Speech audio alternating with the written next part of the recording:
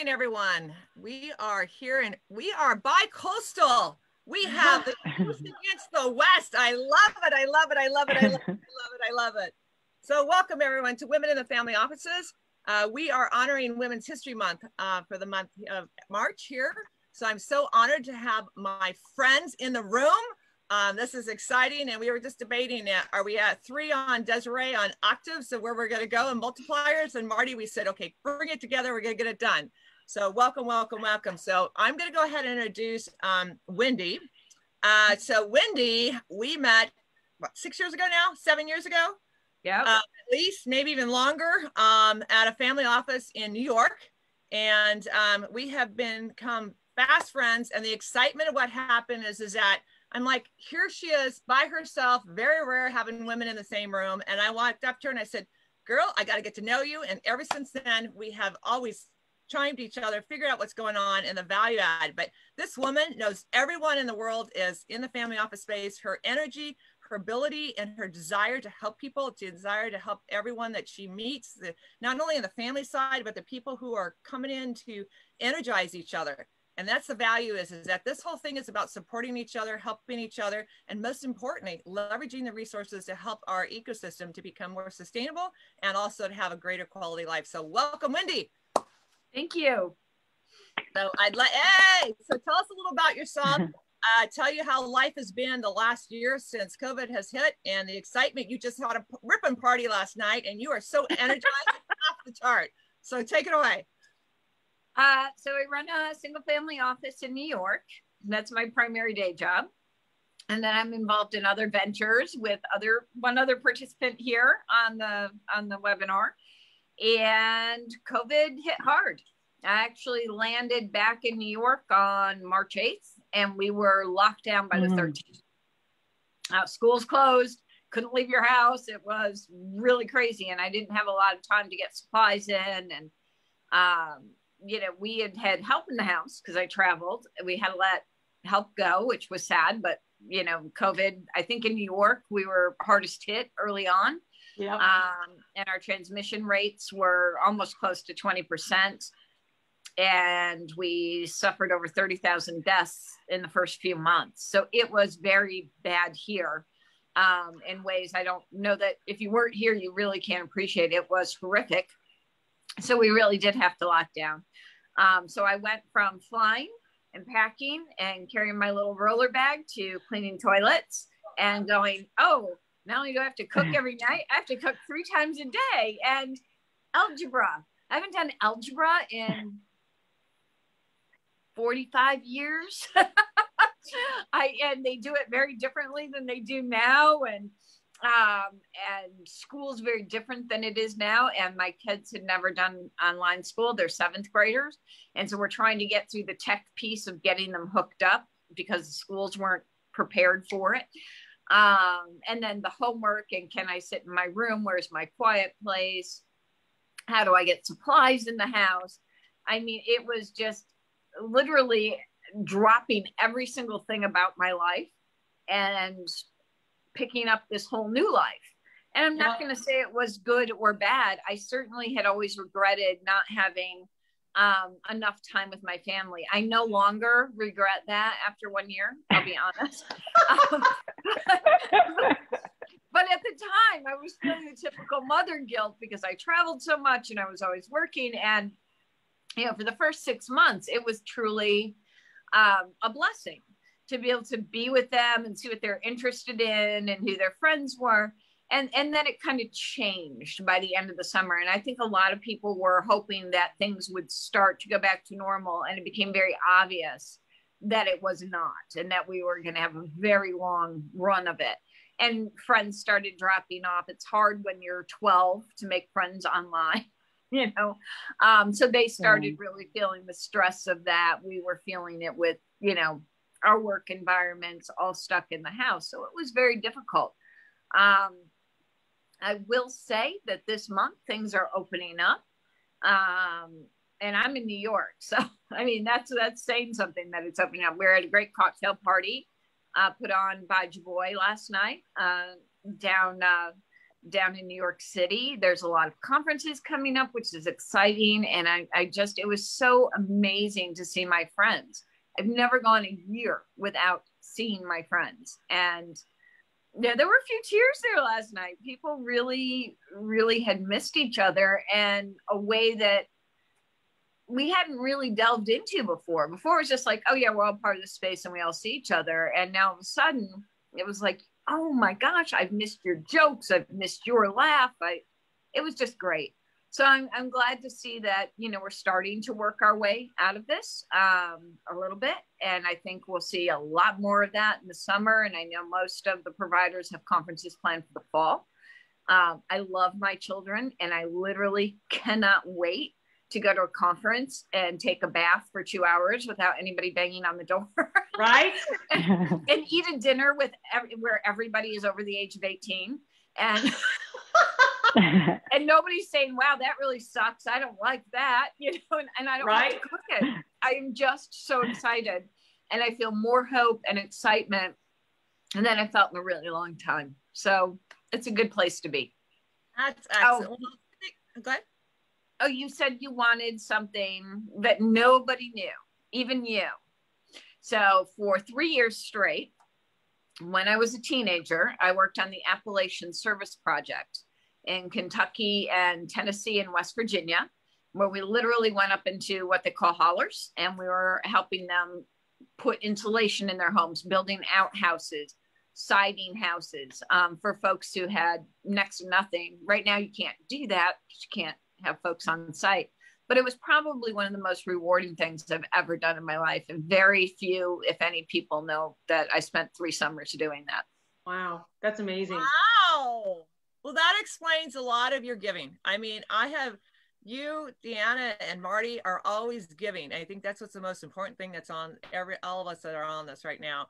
The fact that we give back and the fact we're always sharing. I mean, that's a huge human element, but the fact of being all of us are mothers and the fact that we all care for our society and where we work and play. And you have, in my opinion, Wendy, have really honed in the fact that you went from a family to around the world to a family, your own family, but you still had to work about the dynamics. You're never too big or too small to work on every little thing that needs to be done. And all of us love our kids. At the same time, we all love our independent freedom to go help and get things done. So I think that dynamic of having significant others and people who support that cause is huge. So thank you. So I'm going to let Wendy introduce Deanna and where that went. I know that I met Deanna because of Wendy, and the very first conversation we had, literally in 2 minutes, we were like jamming, like we've known each other for 20 years.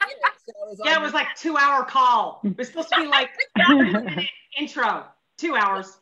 Right. How many dinner. how many people Right. Oh, forget him. Oh, and my client, my investor just called. Okay, forget him. That's literally what was happening. It was. Oh, I'll call him back. That's right. Take it away. Oh, okay. So Deanna is going to speak next. Deanna and I have become we were friends always, but we became really close during the pandemic, and we were sharing a lot of things. And like the one person I could reach out to on really happy days and really sad days, and she still took my calls, which is always. You're my sister from another mister. I'm telling you, and she's just really high energy. And sometimes you meet people in the family office space where it's hard to explain, but you just know that they not only can fit in, but they're a welcome addition because the energy they bring, how caring, how compassionate, and might I say, brilliant. We always talk about women and say, oh, women are caring, we're cohesive, we, help each other. You almost never see, or if they have a women's panel, it's always about, I always call it the kumbaya issues. Let's say it. There's some women out there who are brilliant in finance, just brilliant, and the mechanics, and gender has nothing to do with it. Deanna is brilliant. I find her mind brilliant when it comes to structuring things, and it's just truly been a pleasure. Deanna? You're gonna make me cry. Oh, yeah. She does do that when you're not on the line. So Wendy, she truly is an incredible lady. I mean, we've had some serious conversations, and so I could not have asked for a better introduction. And thank you, Wendy, for that. I mean, it's unbelievable. I love Wendy. And that's for real, you know. Hugs, hugs, hugs. She is my friend. And you be my friend, I'll be your friend. We say down in the South, you be my friend. So that was awesome. I don't know if I could say anything after that. That's pretty awesome. So I have a family office, and one of the things that we cater to is pro athletes and ultra high net worth individuals. And basically Wendy kind of touched on what, you know, where I get passionate is putting and structuring the right deals together, because I'm always thinking about the safeguards and ring fencing in, you know, protecting the investors and protecting the projects. So that's kind of what we do. And then I have L Family Office, which we're getting ready to launch, which is for women, by women. And we can talk about that later, but that's going to be super fun. And so during the pandemic, it was really difficult because I had to help homeschool my son, which was a total flipping nightmare, because I can teach adults. I just don't do very well teaching kids, right? It's just more like, just do what I told you to do. Sit down, do your homework, and let's work on this. And let's go line by line, right? So it's more kind of like a dictatorship than, you know, teaching. Do as I tell you, not what you see me do. But anyways, you know how that is. So it was a little bit of a challenge. Seems like you know, you're constantly trying to figure out ways. Toilet paper was a real big problem. Seems like for 4 weeks I couldn't find toilet paper. I was actually getting them from my neighbors, a roll here, a roll there, you know. And then finally I scooped up like a package at Target. Finally, I actually, you know, posted it because I was so excited that I finally got toilet paper, and that was awesome. And bleach, because I use a lot of bleach cleaning the house, right? And nobody in the house likes that, but I like the smell of bleach. It just feels fresh, crisp, and not everybody likes that smell. So fun fact. They do now. They do now. Yeah, right? Yeah, it's burned up in their nostrils forever. Yeah. So fun fact about you. Okay, so when I was in high school. Wendy can't know this though. No, I don't know if Wendy does know this. I don't think anybody knows this actually. When I was in high school, I was in acting. I actually started doing modeling when I was like 13. I was like recruited by John Casablancas.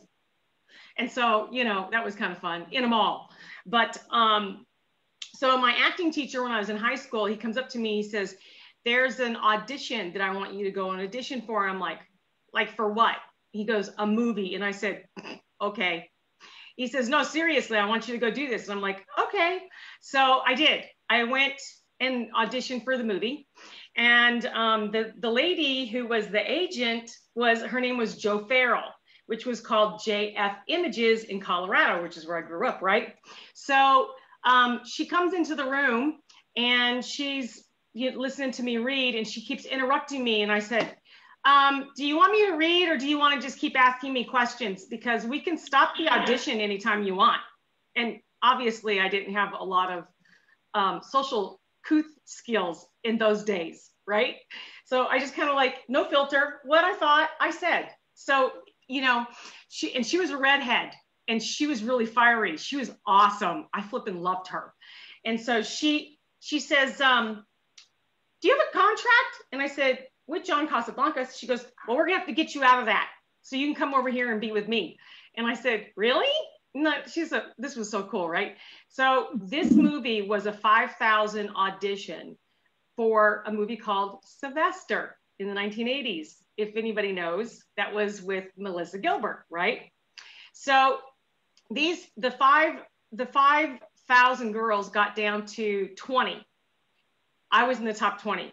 Got down to the top 10. I was in the top 10. It became between me, Melissa Gilbert, and a model in New York. That's awesome. Yes. But that actually started me doing movies and TV, and I was on Perry Mason and Father Dowling, and Yeah. So, yeah. And I was in a movie with Kevin Costner, and he hates Dobermans. And I ran into him like a couple years later in Jackson Hole, Wyoming, and I was flying in. My boyfriend was a private pilot. So we were flying in on the comb side, and we were coming in, and he looked at me and I said, "Wait, are you Kevin Costner?" He said, "Yes." He goes, "You're the girl with the Dobermans." I had Dobermans growing up, right? I go, "You remember me?" He goes, "Yes, I hate Dobermans, remember?" And I said, "Yes, I do remember that." So that's a little fun fact. How cool that is. That is fantastic. All See, right. I don't think you did know that, did you? I did not know that. See, this is what this is about. So we did an actual ad on toilet paper. We put dripping gold on it to emphasize the fact that toilet paper was the same as gold, and literally did a shrine and toilet paper. I know one of my favorite things that kept getting reposted was the toilet that was all like a giant shrine with toilet paper. That was my favorite one. I was like, I freaking love that one. So I'll get that out and circulate it part of this, because we did it as part of we did a whole magazine on COVID and what it was like and during what there, and that we had one of those pieces in the mag. It was unbelievable. So thank you. I love it. So we're gonna bring it back home. We have Marty in Newport Beach. I'll go ahead and introduce her. I actually met Marty, gosh, probably 6-7 years ago myself at a function. And it was one of the ladies I'm like, okay, I'm going to get together with her. Yes, I am. Yes, I am. Yes, I am. And all of a sudden, here we are at the lockdown. LinkedIn comes up and I see her posting. I'm like, oh my gosh, what is Marty doing? So I said, Marty, let's catch up. And she says, sure. She puts her email right on LinkedIn so everyone can see, like, okay, here I am. And I'm thinking, oh my gosh. Okay. And so sure enough, I follow up with her. And I said, and we sit down and we hit it off again. And I was just like, okay, this is fantastic. So she runs, she's part of the nonprofit for her first foundation for the philanthropy work for the family offices. And I remember her always saying, Desirée, get your application in before November. That's our deadline that we have to have everything in. What's going on? And so welcome, Marty. Unbelievable. She's the one that helped us with our new tagline, Elevate Women, Bridge Industries, Change the World. It's got to fit on a t-shirt. Otherwise, it's not worth remembering. Okay, thank you very much. So Marty, take it away. Oh, well, Desirée, it was such a little ball of energy meeting you, I guess is the best definition. But it was, you know, just the conversation that kept going. And it's just a pleasure to be here with everybody. I do work at First Foundation. I am in the Philanthropy Services group. So every day I get to help families with their, you know, philanthropic legacy planning, and I get to work with nonprofits to help with their building capacity. So I always say, you know, I've got the best job in the company, but don't tell anybody. So I really love what I do, which is a lot of fun. And I'm also president of Advisors in Philanthropy, which is, at one point in my life, I said, okay, I need to have a defining sentence of what I'm on the planet to do. Like what is my thing? And at that point, it sounds really lame when I say it, but I said, I really believe that if high net worth people understood the impact of giving their money away, both on the organization, but more importantly, their own family, I think they would do more. Like I just have this feeling like if they only knew, if they only knew how much it can transform their own life and strengthen their family, they would do it. But no one, we're not talking about it enough. So, so that was my defining sentence that kind of launched me into this world. And the second thing that I saw was that one of the barriers to that is that wealth managers, CPAs, and attorneys who are the trusted advisors and who really have the ear of these families aren't talking about it. That's right. And so then I kind of got mad because, you know, why is this not a priority? And then started looking into why it's not. And so the obvious showed up, you know, it's a time burner. It's not their subject matter. They're not the subject matter expert. So it's uncomfortable sometimes if they don't understand what's happening. And then realistically, for some people, they say, well, I really am managing assets, so giving them away is not within a good, you know, personal thing that I want to do. And then, so looking at all those, so Advisors in Philanthropy is an organization that kind of tries to help with those areas. So we do education on how to do philanthropy well, and then create this amazing network of humans who really care about it. Because if you are doing philanthropy at a high level, you can't do it alone. You need an attorney to be able to help you structure it. And you need the CPA to make sure that you're compliant and doing it right. And you need a philanthropic advisor to help the family navigate it. And so everybody needs to, a wealth manager to manage the assets. So, so AIP is this wonderful place that I always say everybody in the room cares about something bigger than themselves. And so that has been my joy, working with the people in that area. And I don't have kids at home, back to the COVID conversation. So I feel I've actually watched my colleagues and think, I can't imagine how they did it. I've got a kid in New York and a kid in Chicago. So, you know, watching them navigate COVID at a much higher level was hard to watch. And at the point where, at one point they were going to say that no one was going to go in or out of New York. I had that mother bear thing where I thought, you can't tell me I can't get my kid. I'm going to go get him. You know, he's a grown adult, but you're telling me my kid can't come out of New York? I don't think so. So that's kind of the stress that, you know, COVID hit for us. And then when my son did come home for a visit, it was interesting to watch him. He kind of had some anger management issues at first, because he said, you people, I always love the way he talks to me. You people, you don't understand what we've been through. And he's, you know, we're on the boardwalk at Newport and everybody's sitting on the beach without a mask. And he just wanted, you know, it was like he wanted to scream, it's not fair. So our experience on the West Coast has definitely been different than the big cities. And so I am working at home, which I love. I really don't want to go back to the office. I really like working from home, but we will go back eventually. And so fun fact about me, I don't, you know, I was thinking probably the biggest fun fact about me was just before I turned 50, I went on a serious quest to figure out what I was going to do with the rest of my life, and spent a good chunk of time really exploring, you know, if there's no kids involved that I need to care for anymore, what was my life going to look like? And through that exploration, completely pivoted everything and changed into this new area of work, which I'm really grateful for. Wow, amazing. Very cool. So Wendy, what's so exciting out the window that you are just jamming about? You're just like, oh my God, is the kids running away? I want to know. Are the kids out there just gonna... We have some deer out the window and they came down very close to the patio. So I was checking them out. I love it. But see, that is so cool, because, you know, I saw yesterday on a channel up in Tahoe where a bear jumped in. The family had set up the jacuzzi to literally turn it on to get it to warm up so they could go outside, right? And the bear comes up the stairs, jumps in the jacuzzi, and sits there for 15 minutes. A full-grown grizzly bear. We're not talking about you. With the pandemic, the wildlife, I mean, especially last summer, came back.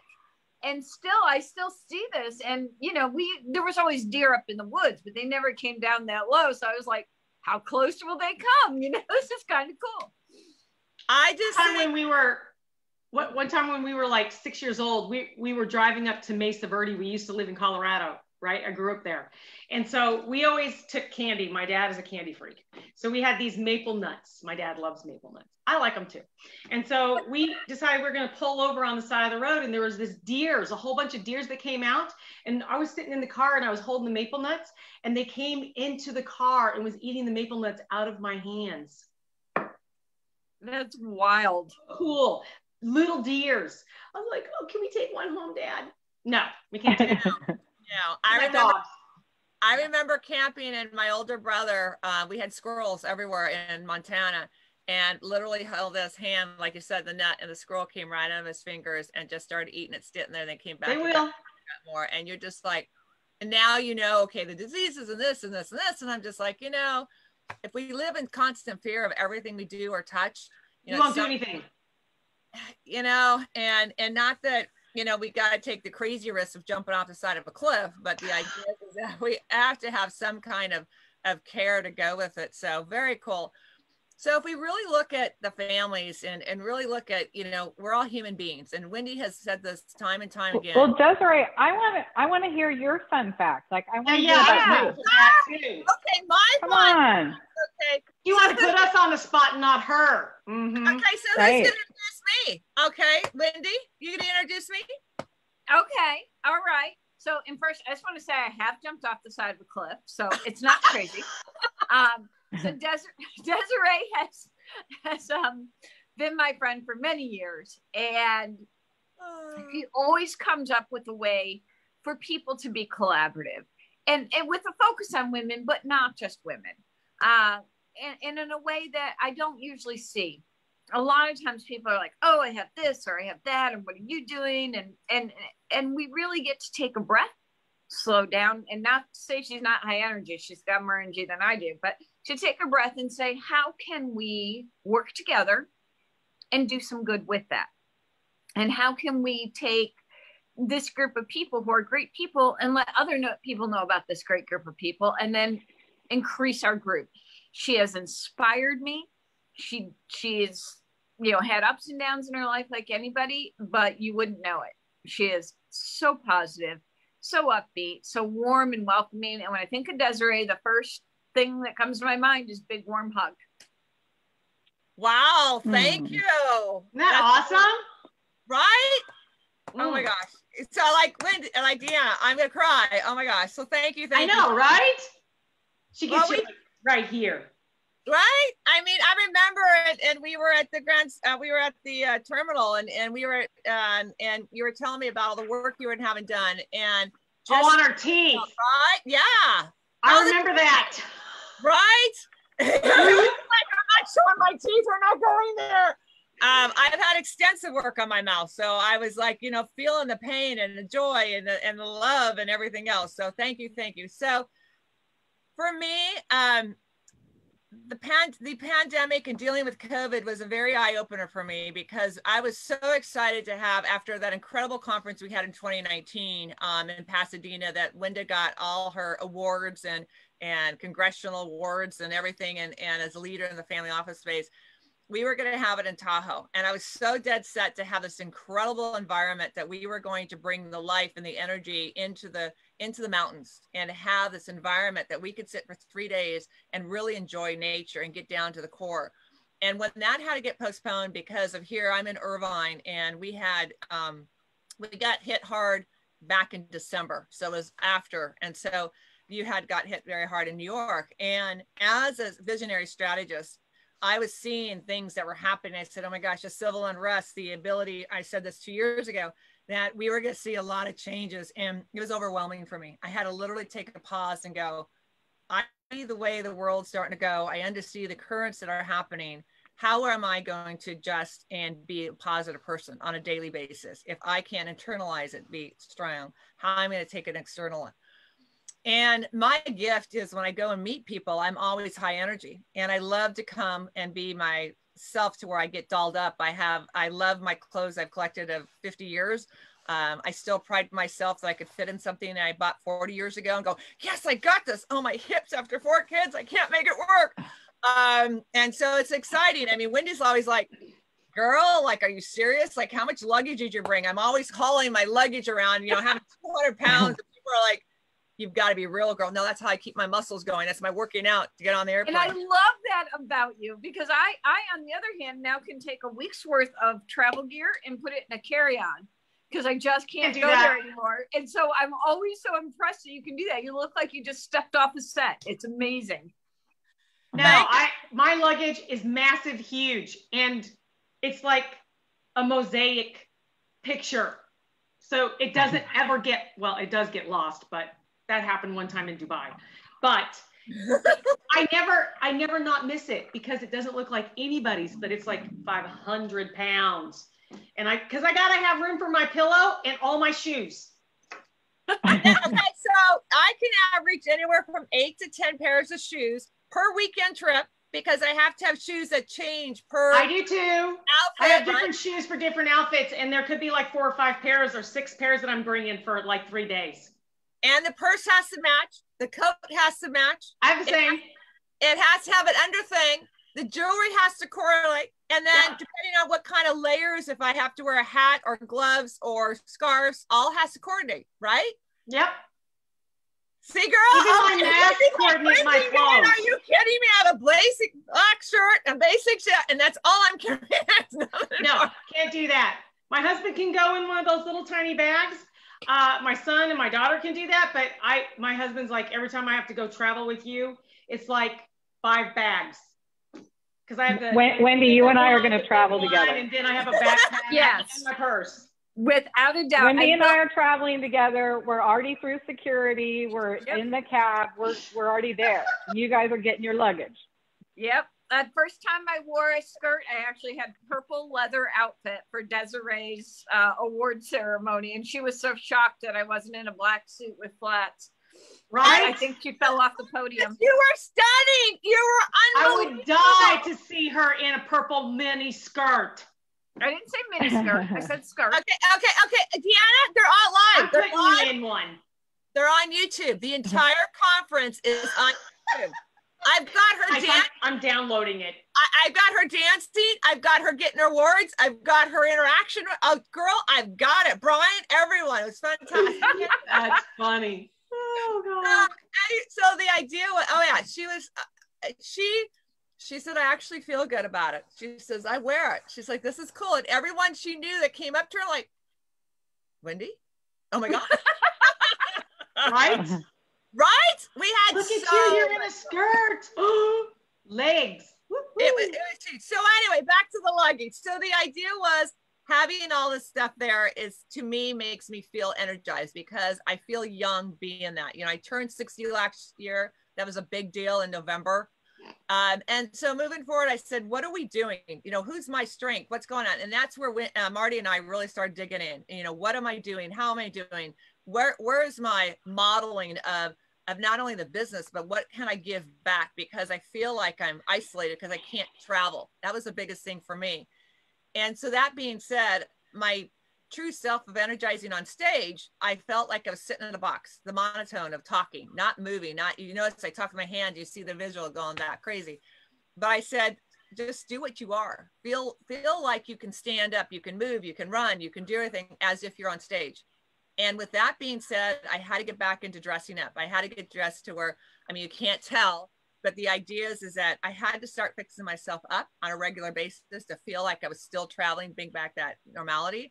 But what happened is that I started saying, as my kids are grown, my 4th one moved out in November, the day after Thanksgiving. That was a total shock to me. Like, it was like you talked about, you know, what are you gonna do before you got on the call? How do I feel when I'm gonna be an empty nester? Well, Marty is, I am now, and both of you do have, you know, teenager age type. Yeah. 5 years. The sentence is 5 more years.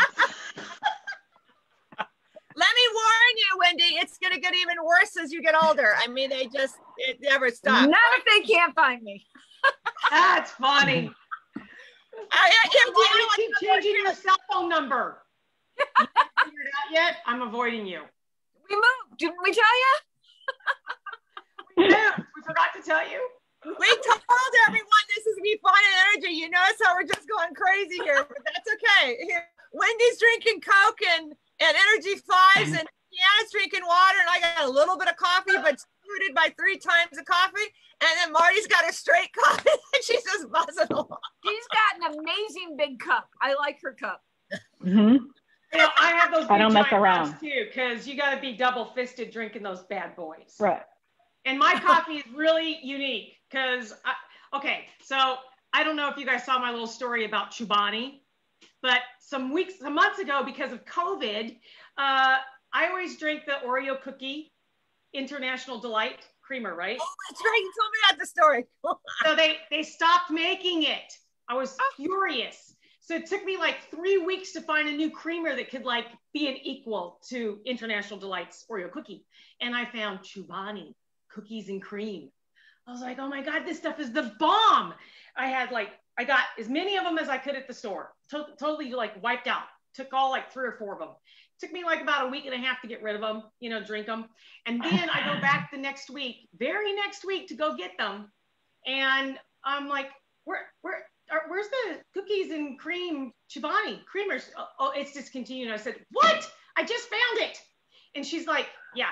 So I sent an email to Chobani, said, I'm in the fetal position in Publix alleyway in the refrigerator section because you've discontinued cookies and cream. Can you please bring it back? So they actually sent me they sent me a letter, a handwritten letter with a bunch of coupons. And I flipping called them. I said, okay, you guys, okay, you had me at the cookies and cream, but now you have me completely. They have this vanilla that is awesome. So I just buy chocolate syrup and I mix it with the vanilla, and it's my cookies and cream. So I have a big cup that I have every day, like 3 times a day. That's where my mojo is, not the 5 hours, girlfriend. Coffee. And you all think we're sane over here. This isn't reality. So let's get down. So a fun fact about me, gosh, that's a tough one that no one knows about me. I've said this before, so you probably don't, but I've had a huge fear of talking in front of people, that I feel completely inhibited, that I can't step out of my cocoon and open my mouth because I feel that I'm not going to be liked. I had this fear from being birth, if I could talk, and see how stuttered I started getting. And so for me to get on stage, it took a lot of courage. And so now I thrive. I love it. The energy that comes into it. So I think it's the ideas of working hard to believe that you can do something and overcome our own fears. We become the best at what we do because of that, because of our passion and going. And one of the things is that if people see that you're passionate about it, they're going to love you and follow you because you're so passionate, you want to do it. So even though I go places and I'm like, okay, so what am I doing? What am I saying? Oh, here it is. Okay, fine, let's do it. So that being said, it's probably one of the greatest things that happened to me, that I still get very nervous, but I finally say, okay, no coffee, no nothing to stimulate me because I'm already in high octane. Get up there and just do it. So that being said, the fear factor of going up and saying, it's harder for me to go up to someone and say, hi, Wendy, than it is for me to go on stage and talk in front of 5,000 The same thing. It's easier for me to get on stage and talk to 5,000 people than it is one-to-one. I get it. I look at your eyes and I go, oh, I can't do this. Because I'm like, what are you guys thinking? What do you think? I like the eye-to-eye contact. I'm watching you. What are you thinking? What are you looking at? Is there something wrong with me? Did I do something wrong? You're in my brain. Oh my gosh, so get out of here. Get out of my space, man. Somebody's going to go to me next time. She's going to go like this. I would have never guessed that about you, Desiree, for sure. Right? Me either. Yeah. I had the same problem. I had the same problem. Us redheads. It's got to be the red hair, because I had the exact same problem. When I was in school and they would call me to answer a question, I'd start stuttering, because I'd be so afraid to say the wrong answer. I was like petrified, wow. Right? I almost like pee my pants. I was so scared. And when I got to high school, I had an English teacher when I was a freshman, and he says, all right, he used to call me Sweet D. He says, I want you to go in front of the classroom and give your story. I'm like, I ain't reading my story in front of everybody, no flipping way. Because I used to write poems all the time, right? And, songs and stuff like that, because I thought I was going to be, a rock star.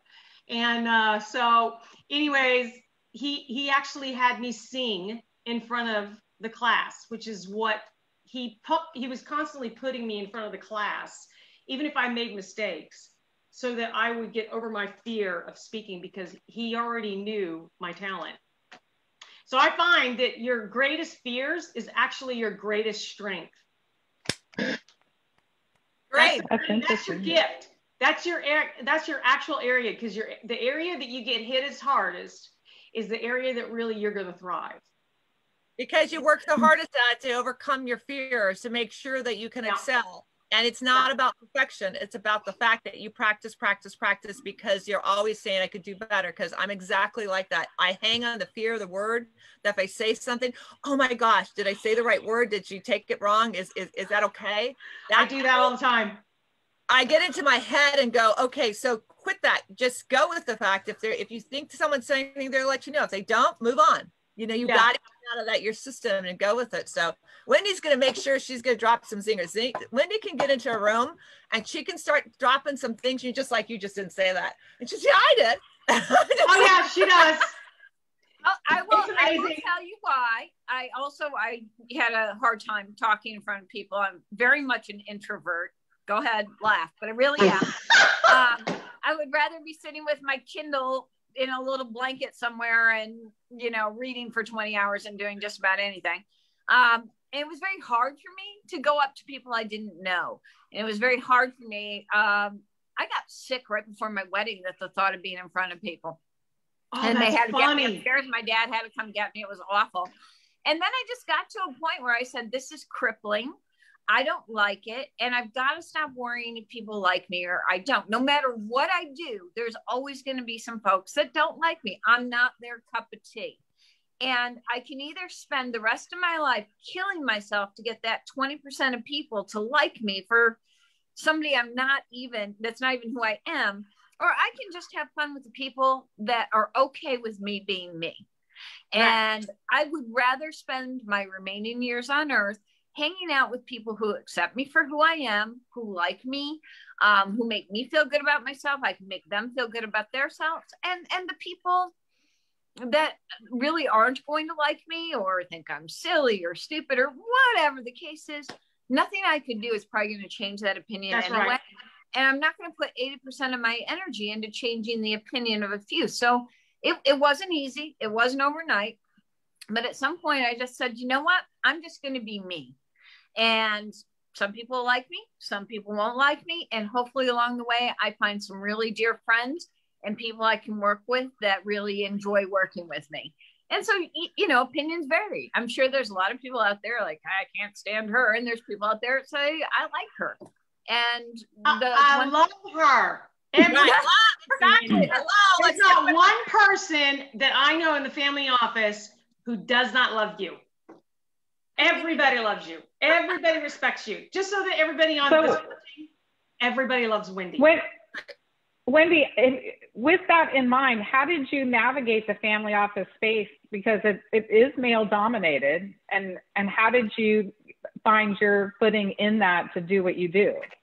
I very much care about family offices, and I care about them because I've been doing it for 20 years, and I really see, you know, the pros and cons, where they can be so helpful as you see, where they get ripped off, all the different dynamics in there. And I just genuinely care. And I'm a nice person. I'm willing to help people if they need somebody to spend time and really talk to them about, you know, am I approaching families correctly? Or should we structure this PE investment differently to appeal to families across the board? You know, investment to legacy. And I just spent a lot of time, and people realized that what they see is what they get. It's not a public persona. This is really me, you know, all the way. And if they're okay with me being me, I'm fine with helping anybody. And if they're not, that's okay. It's like school. Nobody said we had to be friends, you know, but I will always help people that need it. And that's kind of how, you know, I've just found my space in the family office space. And I've been there so long that most folks know me and they don't get offended by me being me. And yeah, it's good. I love it. What's wrong? She's brilliant, and they love her. That's why, because she's brilliant in running those offices. Yeah. There's nothing. She knows exactly what to do to fix it. Yeah. I mean, you have this knack of knowing who to talk to and what to do to fill in the gap to make things better. You have a Rolodex that's endless, and you're always thinking. I mean, here we get on the call. You're like, Desiree, as soon as we get done, make sure you call me because I have someone you want to meet. You know, that energy of always caring and helping and thinking of others is what makes you who's fantastic. And I know nothing that that you do or say that would want anyone not to like you. I mean, I'm thinking like, you are you. I mean, maybe I could say that you need to eat. I mean, you have a very nice blue and white shirt on today, or blouse on. And yeah, I might say, hey, you're always wearing black, but you know, we could scarf you up and we could get you some accessories and get you some life. Babe, that's New York. You have to wear black. No. Except for me, when I go there, leopard, purple. Right. So I glow walking down the street. I'll tell you guys a complete aside, and anybody who doesn't find this helpful, please turn off YouTube for a few minutes. So in New York, I started out in real estate before I went into family office, and I was an attorney. And that was back in the day when everybody at the closing table was a guy, right? I was often the only woman there. Now, if I wore a colored suit, the first question is, oh, you're the real estate broker. Whereas if I wore a black suit with an ivory shirt, oh, you must be one of the attorneys. Yes. And oh, interesting. That used to be how it was taken. And if you didn't wear a suit, you were treated very differently than if you wore a suit. And if you wore a colored suit, you were also treated very differently than if you wore we call it New York emasculating black suit. And so it just became habit to get people past my gender and any other preconceptions they had, so we could just get down to business and do business. It just shut down that 30 minutes of, so you have an education. We were done, right? The suit just said, yes, I do. Shut up. Let's move on. Here's, what we're going to be doing. And it became habit. And now that I am in my 50s, I'm kind of moving back away from that because I'm more in a red hat society stage of my life where I'm like, yeah, this is what I'm wearing. If you don't like it, don't look. So we are getting more colorful as I get older. Wow. Yeah. Oh, no, that's true. Because back in the 80s, I worked for Citibank and other banks, and I worked for a law firm, right? And I remember we had to go to this hearing, and I needed to go with one of the attorneys, and he's like, Deanna, you're not going to wear one of your short mini skirts, are you? And I'm like, yeah, I don't have any long, everything was mini skirt, right? And you're talking about the 80s and the 90s, right? And big shoulder pads. Love that stuff. And I was full of color. I mean, I had a few things that were black, but they were for the nightclub, okay? They weren't for the office. So I said, yeah, I'm wearing my mini skirts. I don't think you should come with us to the court unless you're wearing pants or a dress that's black, a black suit. And I said, okay, I'll see you there. I'll wear something. I wore a red jacket with black pants. There you go. Because I'm going to rebel against that whole thing. Right? And I did. But you know what? It became kind of like a staple. And then it started changing. People started changing. Even when I went to work for other banks, they always wanted you to wear those suits and the nylons. You had to sign, I don't know about you guys, but I had to sign in your contract, you had to sign an attire that you agreed to wear nylons with your pants and your skirts and your suits. Really? Yeah. Yes. Oh, this is no joke. I had a friend when I was doing my my LLM in you could get written up and fired for it. Right. And she was part of the interview group. She was coming over to get her LLM, but she had worked for the FBI, and they had just done a round of interviews with women. And they told me they absolutely declined to do a second interview with a woman because she didn't wear nylons and she should have known better. This was in the 90s, early 90s. And I just remember being, you know what, this kind of sucks. Now I get it. Guys will say I have to wear a tie, but it's really not the same thing. I defy a man to put on a pair of pantyhose. And then we'll talk about what's more uncomfortable. Yeah. Yeah. When I left the banks and I started my own business, that was the last time I ever wore a pair of nylons. And that was in the 90s. Yeah. Marty. So I think it's restrictive. Marty, sorry. Oh no, I went to training at Johnson & Johnson back in the day, and it was we were launching a new product, so it was a huge training class, and we're all in there, and then 3 women from France showed up for the same training, and they were not wearing pantyhose, and let me tell you how, scandal. That's scandalous. It was hilarious how worked up everybody got that they weren't wearing pantyhose, and but yeah, I don't remember, but it was, I just remember that, you know, that, oh my God, they're not wearing pantyhose. What the heck? They came in here, no nylons? What the heck? No, I know. So, it was a big deal. Women's History Month, everybody says, how do you get these opportunities? Or we need to encourage more women. Yet we're talking very realistically about fashion. We have to break that mold. Right? I've got a really good brain. Yeah. I love helping people. I have a great education, and I just want to be able to go do my job. And yet I have to think about, what am I wearing? What does that say about me? Here, what my husband has a whole row of suits, and he just grabs one. It's Monday. You know, like, no, I have to stand in my closet like you and go, what the heck am I going to wear? Yeah. Are you caring more? Because you got to go, oh, that's okay. I need to put something on that's a little bit covers up the shoulders, or, you know, you have to be, I do a lot of business with men, right? So sometimes you have to be super careful that you're not wearing stuff that's provocative. Well, see, this is the nice thing about being 55, because I actually it was up at, I won't say the name of the conference provider, but it was in the other Newport. And I had this 20-something wet behind the ears, must have just got his MBA 2 years ago. And I'm in my mid 50s.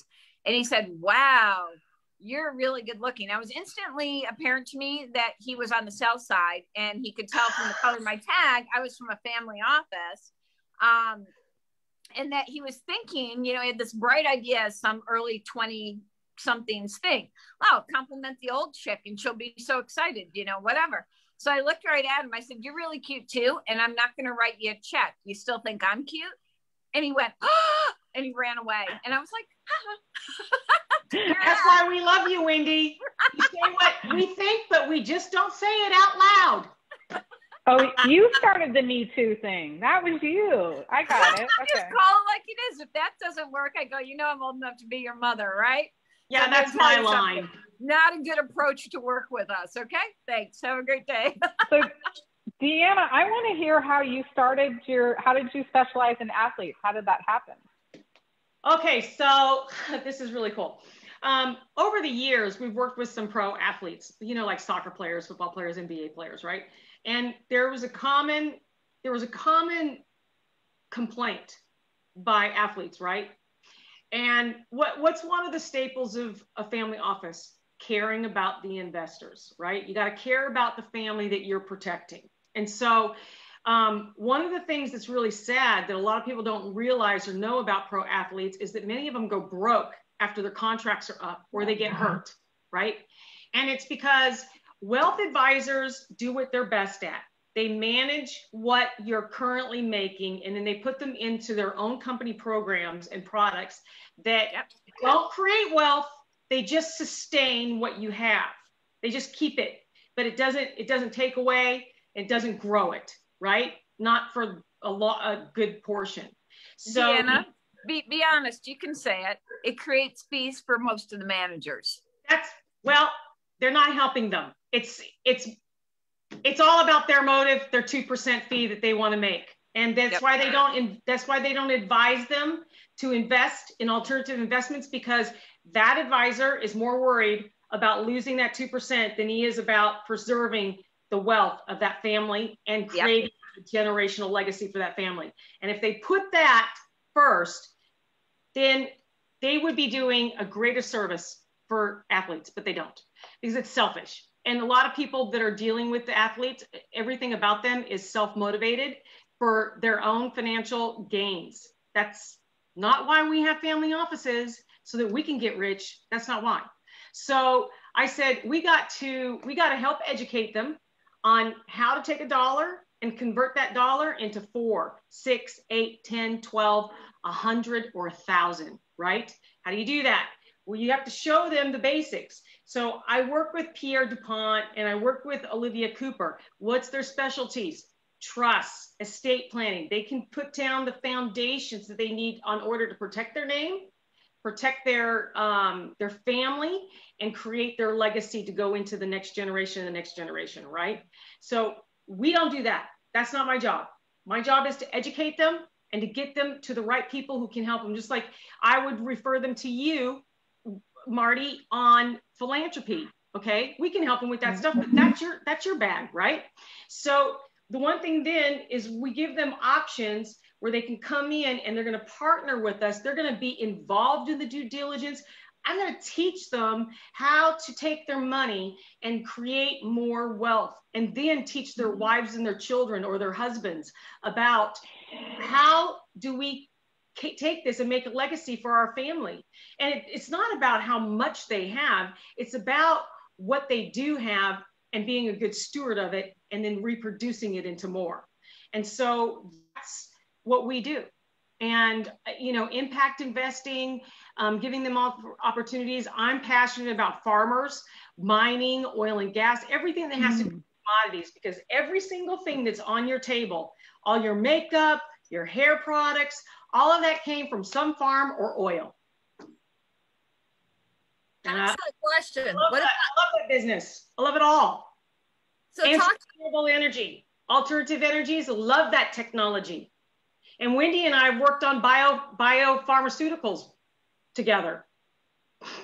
Talk about L. I love that. I want to have everyone here to make sure we know about L, because the reality is that if you think about the theme, women in family offices, we need more. We need women to invest in women. We need women to be not fearful of each other.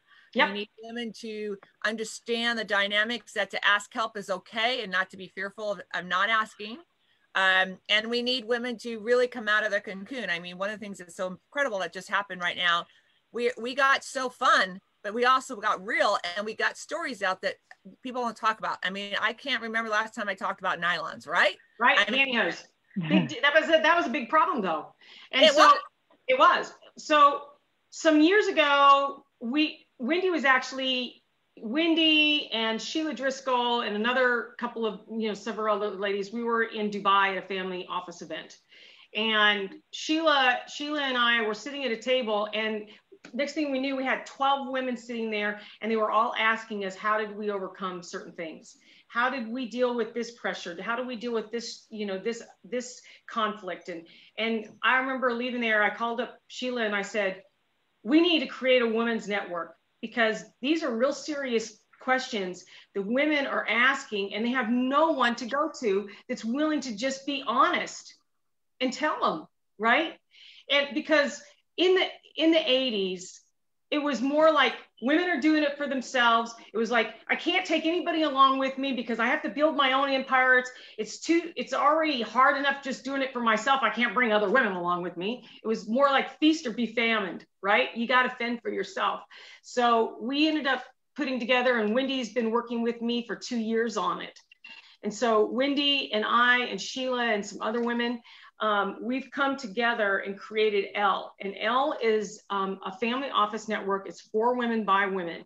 And there's 3 things that we're going to do. Is we're going to deal with the emotional side and cycles where women, we get trapped into these particular types of stereotyping, perceptions that we have to be this way, we have to behave this way, and it's wrong. It's not the right way. And it creates bad habits, but more than that, it creates destructive behaviors where it actually sabotages women who are leaders, because they become a conflict with other leaders instead of working with them. Like all of us, we don't have any of that. But there's a lot of women that we've worked with, and we know some of them in the family offices, that you do not want to work with those women. You don't want to be in the same room with them, because they tear down everybody.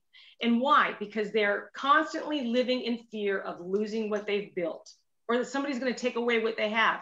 And if they would release that fear and release that, I gotta always protect myself, they'll never be the total person that they're supposed to be, because they're always trying to protect rather than what they're supposed to do is lead. And a good leader knows how to be a good follower, knows how to be a good helper, right?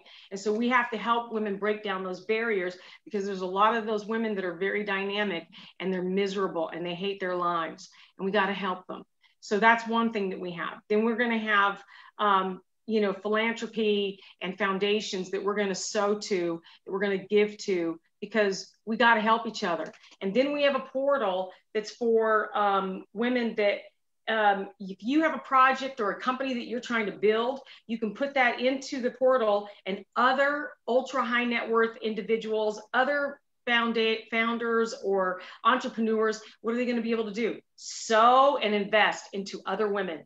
And my idea, and Wendy and I've talked about this, I'm like, I would love when we have a summit that all these women are sitting at tables of like 10 or 12 of them.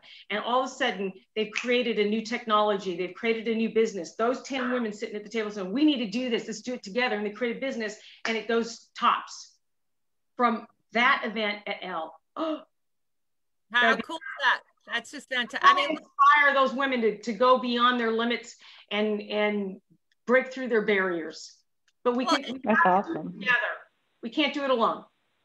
I love it, and you're the spot on of the ability to say that, you know, we're not being afraid to say that there's women who aren't supporting women. We are not being afraid that we need to ask for help because we're not perfect, and we need to do it with others. You don't get to the top by yourself. You have to bring everyone along and give back. Yes. You know, look at the SPAC that just came out with Athena Technology Holdings. You know, the first women-led, women-owned, women-structured, and the fact that she rang the bell at the New York Stock Exchange, I think it was a week ago Friday, to actually have, and I said, listen, she's got government space. She's in herself, proven herself multiple times. The people that they put together, and they put it as a byproduct, the women met at a women's event to put this together. The three. I didn't know that. That's powerful. See?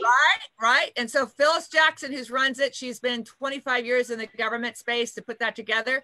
And I made sure that I posted on made everyone know that I invested in the company, because I want everyone to know that I, as a woman, supporting another women's led company.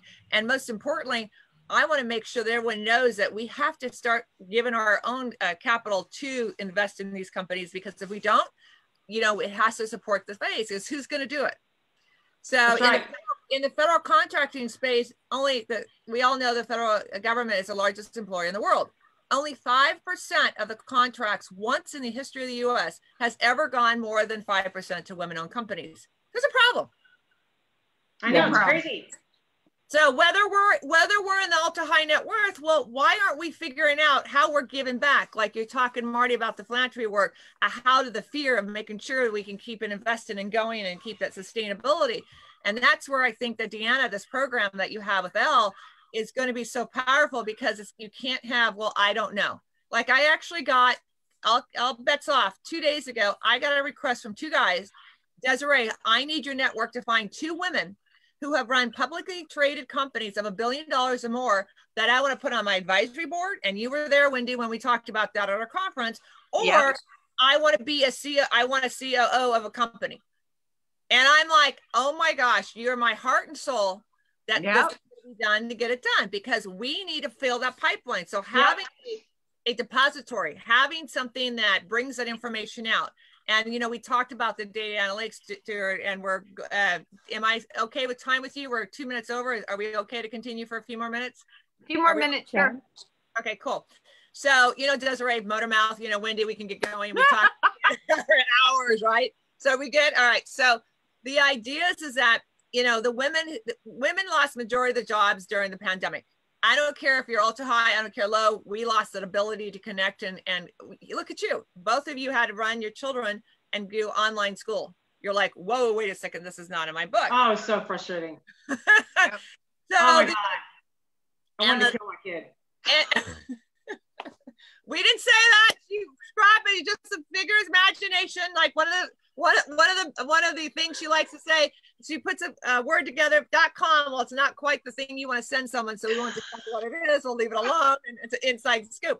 But anyway, so Q4 of 2020, men actually gained 130,000 jobs.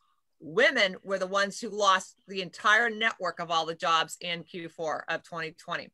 So you think about that, where are we not supporting the women? And we're talking C-suite, we're talking all the way down the pipeline, and we're talking very high net worth or very low, mainly obviously in the working class, that lost their jobs. We have a reality check. We as a society have to help women, and most importantly, the women who have the accessibility, whether it's finances, or you have the network, or you have the bandwidth to support women and bring it to the light. And that's what I love about what we're all doing here is that we're coming together and saying, we need to support each other. We need to amplify each other, and we need to make sure that we can help each other for one of those little lack of growth, because we're missing one element that can make that expo. So L, in my opinion, is like, and I know, Wendy, we've talked about this over the last couple of years, like you're saying, you want to start a program that's going to actually help support and train and continue, because if they're not in the business of family offices for 2 years, how can they excel? How can they learn it? How can they grow in it? How can they nurture it?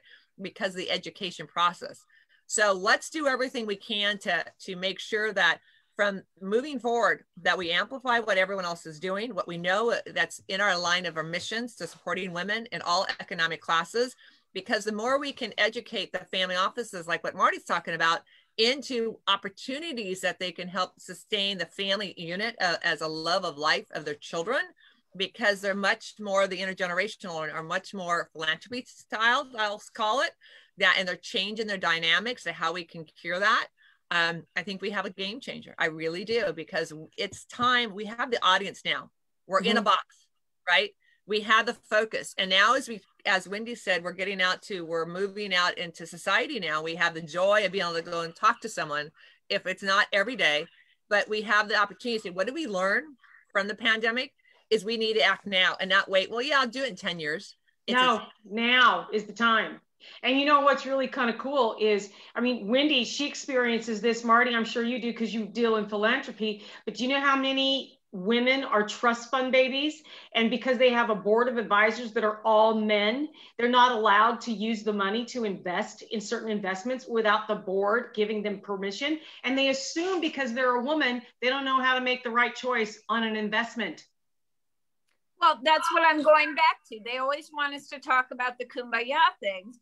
And I will tell you, in Dubai, conference to remain nameless, they gave me a women's panel. And I told them, I stood right on the stage, I said, this isn't going to really be the women's panel. This is the investment panel, because all of these people up here are incredibly bright. And then we completely didn't talk about being women at all. We just talked about investments, and they mobbed the stage afterwards. And I'm like, you know what? I'm really tired of being thought of that I can't handle investments or deal with investments because I'm a woman. That's right. I don't care that I'm a woman. I don't get up in the morning and go, wow, I'm a woman. I don't really think about it, apparently, the way that so many other people do. I'm me.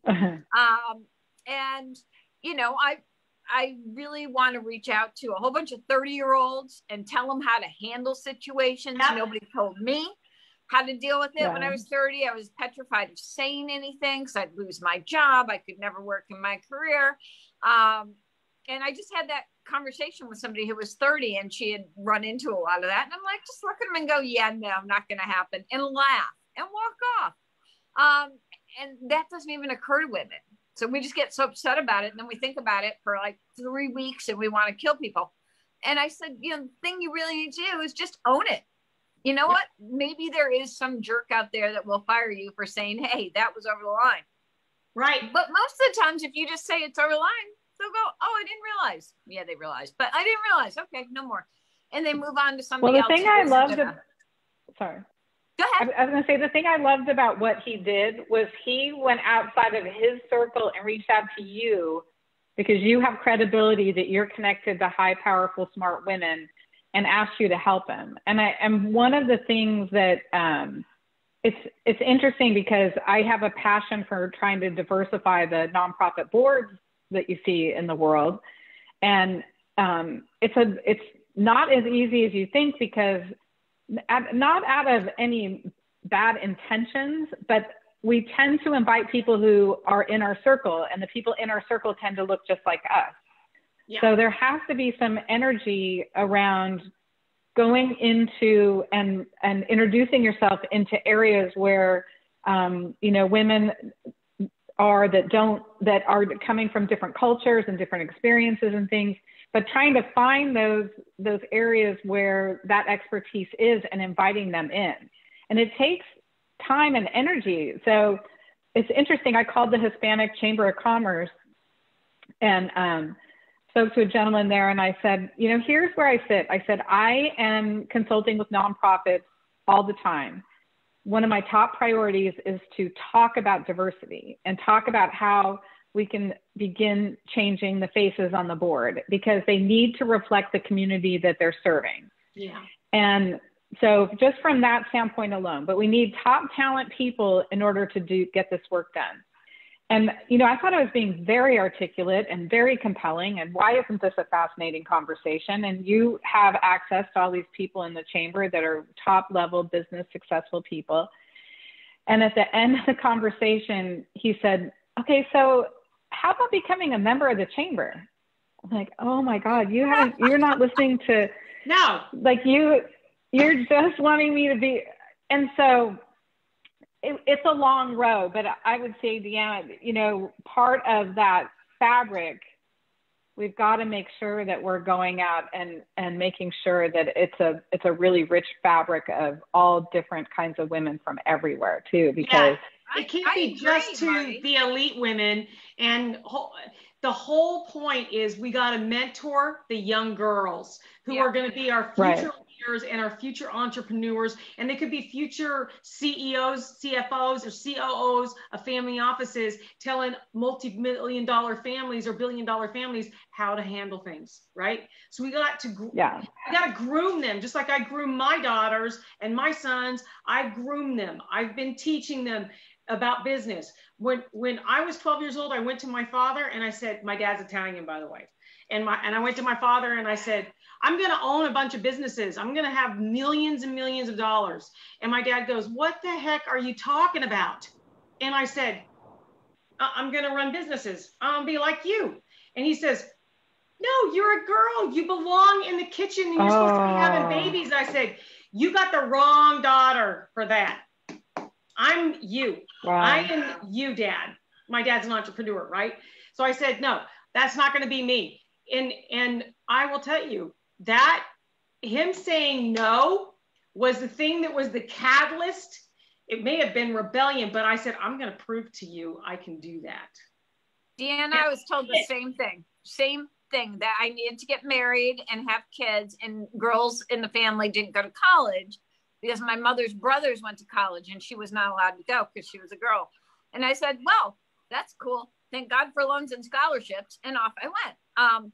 You know, but yeah, being told no just made me more determined to do it. But I agree with Marty wholeheartedly that we need to have that space where we say, oh, there's a board position. Look, here's 10 qualified people for that board position. And look, they're all different colors of the rainbow, different genders. And I'm not out saying that there's not some guy out there that wouldn't be the most suited for it. But again, let's pick this person who's suited for that position and stop trying to just pick our friends that we golf with, Right? Yeah.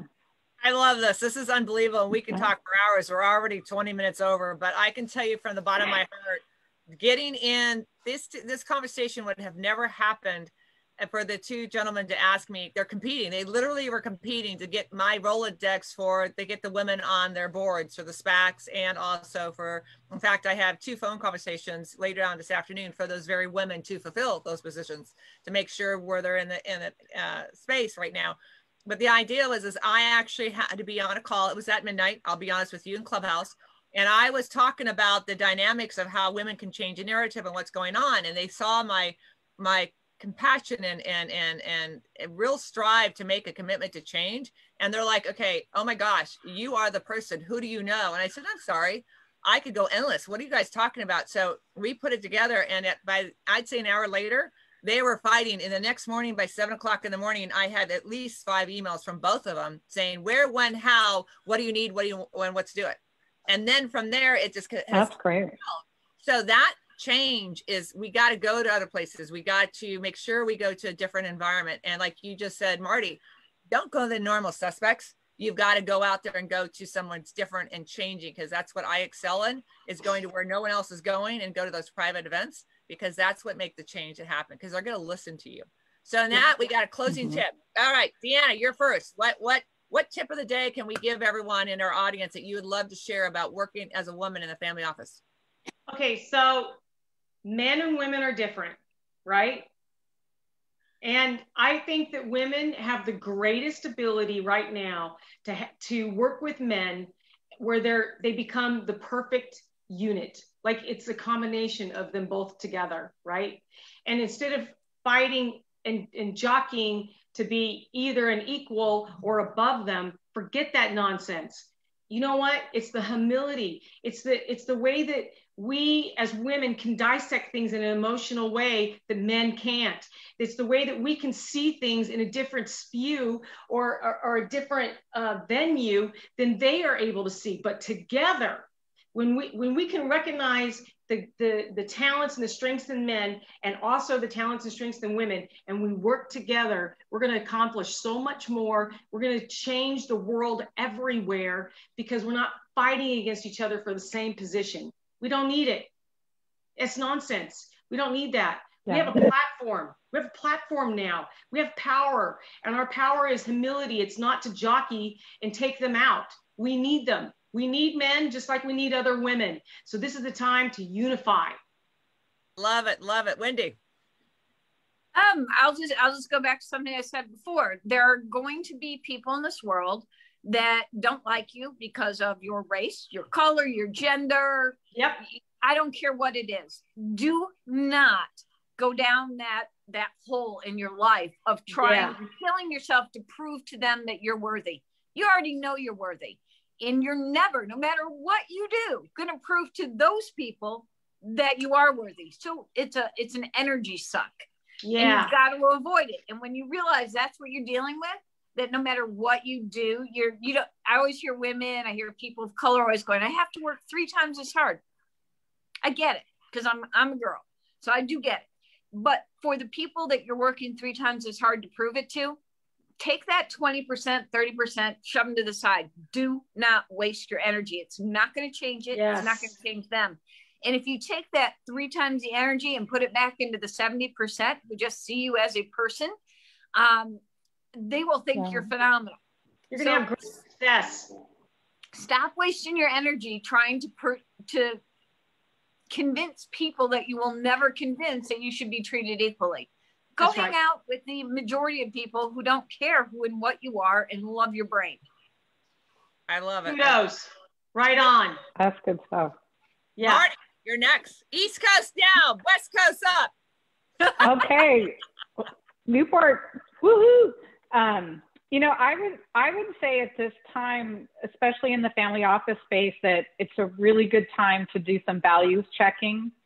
Because, you know, we're seeing with the political climate and everything going on, it's starting to become a point of fracture with families and at that family table in those family meetings that, you know, the generational differences are showing up and it's causing tension. So you know, it's an area where, you know, women will excel in trying to help relationship build.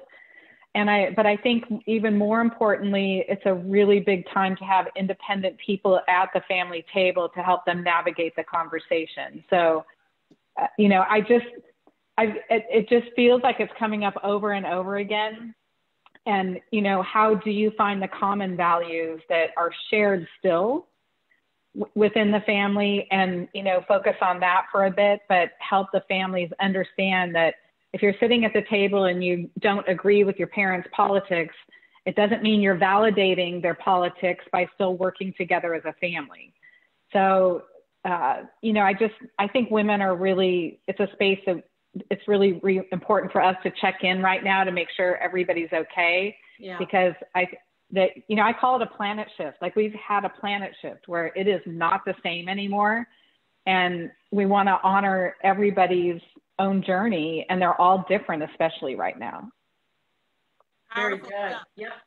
Powerful stuff. So in closing, I like to say in a very simple word, listen. We have to listen to each other. We have to listen when we're at the table. We have to listen just like you're at the board. If I speak up and say something, please listen. If Deanna speaks something, if someone says something, be present in the moment to actually listen and absorb what they're saying. And don't be multitasking that, okay, yeah, I'm on my phone, I'm doing this, and yeah, what did you say again?